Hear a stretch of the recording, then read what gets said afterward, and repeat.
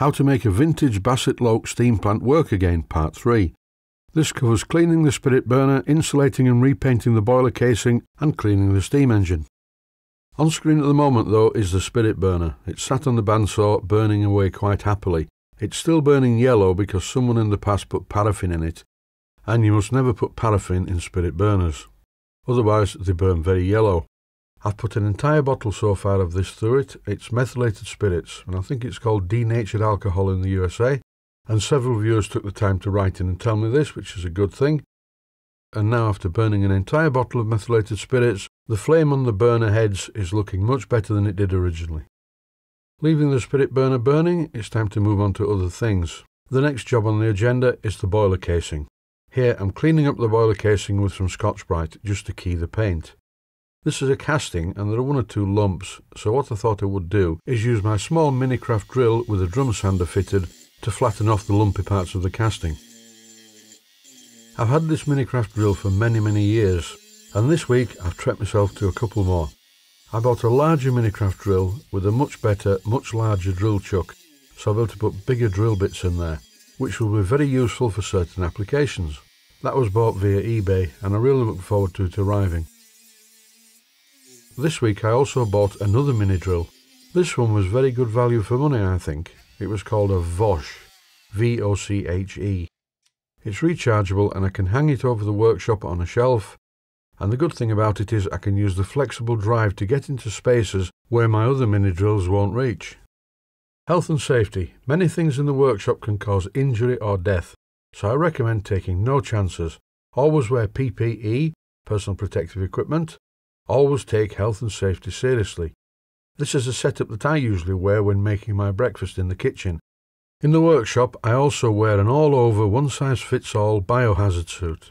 So here I am back in the workshop, and I'm kitted out in my PPE, personal protective equipment, and I'm painting the boiler mounting.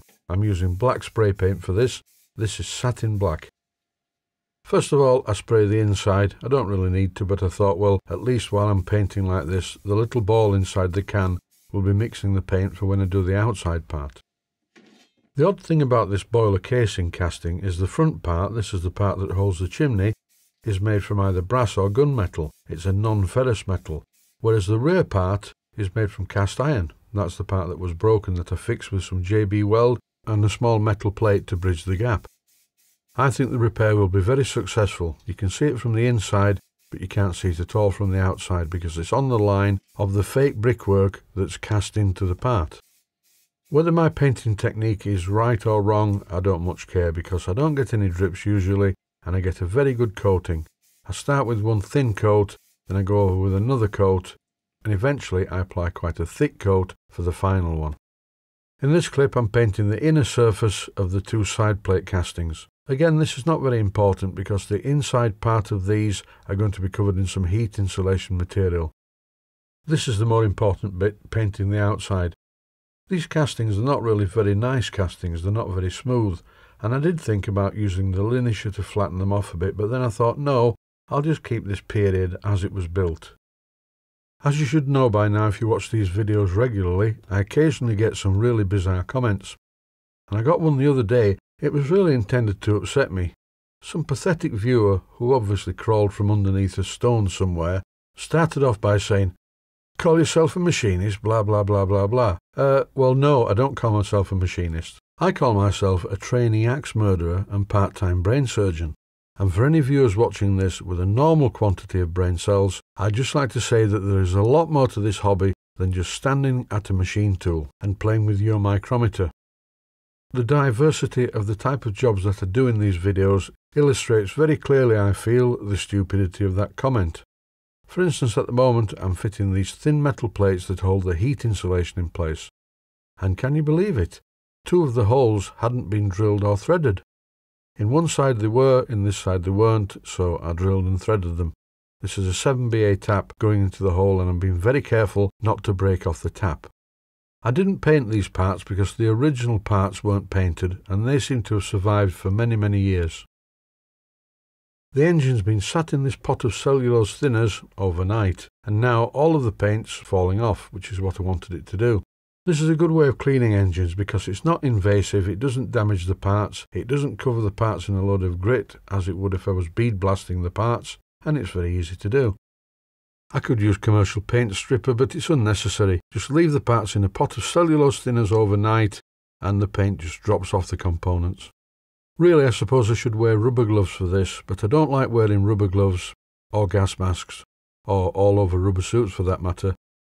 Please don't write in and tell me how dangerous cellulose thinners or lacquer thinner is, because I'm aware of it, and I try not to dip my fingers in the stuff. Now that the paint's gone, I can see that I need to clean up these end caps because they're quite rusty. In this clip I'm using my small Barco spanner, and no, Barco spanners do not round the nuts, and I'm just checking the tension of the long bolts that hold the crosshead guide to the cylinder, because there is a bit of a leak on this side, so I may look at this further before I put it back together. Originally these exhaust pipes faced downwards into a collector that went underneath the baseboard. I'm not going to do that, I'm going to make a new collector. I thought this was 1/4 inch piping, but no, it's actually slightly thicker.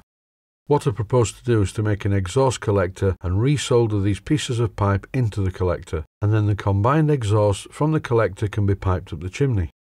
I'm just giving the engine a final wipe over with the toothbrush to make sure there's no bits of paint sticking to it. With the pipes set to the correct position, I'm measuring the distance between the centres of them, and it's 1 inch. The cellulose thinners that I've been using is not very good now, it's too contaminated, I'll throw this away. So I did that, and then I placed the engine in the plastic box and went and bought some more thinners. This has a label that says premium thinner stuck on it, and this is completely wrong because the stuff I'm smelling here as I pour it over the engine is not premium thinners, it's standard thinners, and it smells horrible. It has a fishy smell to it. I think there's some formaldehyde in there or something. Anyway, I will phone the company on Monday and complain. So what's my problem? Why am I being so picky? Premium thinners is more expensive than standard thinners because it's better for its intended application of thinning automotive paint. And I'm just using it for degreasing model steam engines and removing paint. And I don't like it because of the smell, it's horrible. While still wearing my all-over biohazard suit, it's time to remove the paint from these small metal covers that go over the cylinders. And these covers just clip onto the existing cylinders. A very clever idea, Mr. Basset-Lowke. I really am impressed by this. As you can see in this clip, I'm using my new flexible drive with a drum sander fitted, and it's really easy to use. And once again, here it is hung on the shelf. There's more than meets the eye to these small end caps fitted to this engine. When I look inside them, can you see it says Domes of Silence and a patent number and this, that and the other. So I'm really not sure about this. I've never come across anything called Domes of Silence before. Not even in the game called Skyrim that I play on my Xbox One X. Anyway, that's another story. Now that the cylinder covers and the cylinder end caps are all cleaned up, including this small junction that goes over the piping between the cylinders, it's time to spray them. This is Phoenix Paint's Etch Primer. It's always a bit weird to spray with, but once it's on there it doesn't run and it looks fine. Now the engine's back in the new cellulose thinners, the smelly stuff, and I'm removing the paint from the flywheel. This engine's not going to clean up brilliantly because it's been stored for quite a few years in a very un-steam engine friendly place by the look of it, and it's been very unloved, but it runs beautifully. And when it's finished, you'll be surprised how well it does look. I'm scraping off some paint from the body of the engine, and as you can clearly see, this engine used to be green. It looks like some of these parts on this engine were nickel or chrome plated, and the rust has got through the plating, so it's very difficult to remove. I'd like to take this opportunity to speak about Patreon. One of my Patreon viewers keeps sending me lots of information and telling me what I should and shouldn't do. What he's basically saying is that I'm stupid and I should make some videos that are just for Patreon so people have to pay to watch them. Okay, it's not a lot, it's about $1 a month, which if you think how many videos I make one nearly every day, and this takes considerable time within my schedule of work. So to all of my Patreon subscribers, I thank you very much, but there aren't enough of you unfortunately. I do thank you for the PayPal.me donations as well. Every little helps because I'm forever having to buy things to make these videos. Once the etch primer had dried thoroughly on the cylinder covers and the end caps, I gave them a coat of satin black. While I was cleaning this engine in the bath of cellulose thinners, I noticed that this aluminium base is not original to the engine. Can you see what's happened? Someone's built an aluminium base around the existing base. I'm going to leave it like that because it's part of the engine's history. That's it for now. Thanks for watching, and I hope you found it useful.